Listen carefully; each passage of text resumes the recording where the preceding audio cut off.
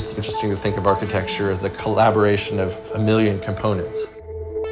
Buildings aren't single objects. They're collections of millions of components that appear as if they're single objects. I'm Mark Gage. I'm an architect here at Gage Clemenceau Architects. I'm also the assistant dean at the Yale School of Architecture, and I write books on occasion. I think one of the most interesting things about our office is that my business partner, Mark Bailey, and I both have a real classical background in architecture. We both went to Notre Dame. I actually had a professor when I asked, hey, is the computer going to be used in architecture at all? And he said, I have a computer and I have my printer. And he held up a pencil. And that's when I knew I wasn't getting the full side of the story. In the beginning of our practice, we were very much part of the generation that was getting noticed for building shapes that were uncommonly complex, things you could only do in the computer. I think that collaborative culture is really the future of the architecture profession. We had done a collaboration with Nicola Formichetti. We wanted to fuse architecture and fashion into a single surface. So we did this installation that these mirrors were all designed to reflect the image of certain things in a certain way.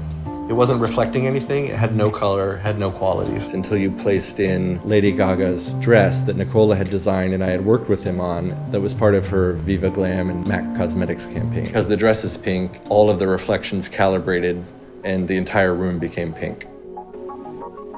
When Intel and W Hotels approached us to be part of this 4 Stories film series, they asked us to create an inspiring and unforgettable installation with the Ultrabook at the heart of it. And we're placing these installations in lobbies of W hotels around the world. I kind of took a look at the Ultrabooks and realized it may be easy to do a podium or something where these things sit, or an object in which these things existed, but really our interest in what we do with technology is we make environments.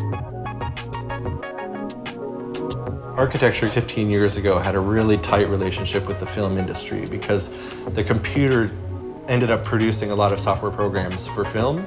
It also produced a lot of software programs for architecture.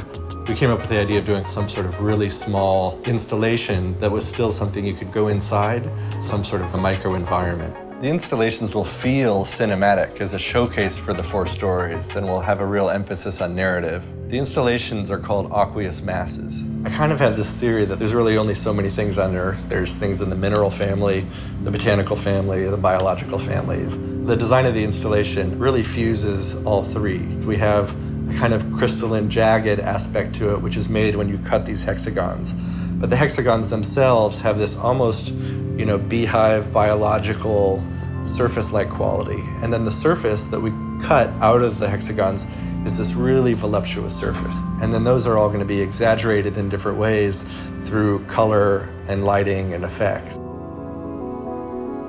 But we're trying to say that the computer can fuse with architecture to do more than just have a computer in a room, but the computer can actually become the room. The room can become the computer.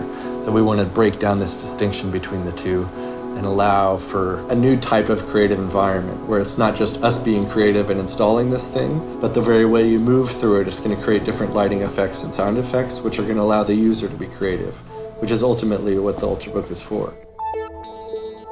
What I would like people to take away from this experience is that there's a future coming in architecture that's more interactive, that's more saturated, that's less about a single moment than about an ongoing experience. It's about moving people's preconceptions away from an idea about a static object to an idea about a space that we really inhabit.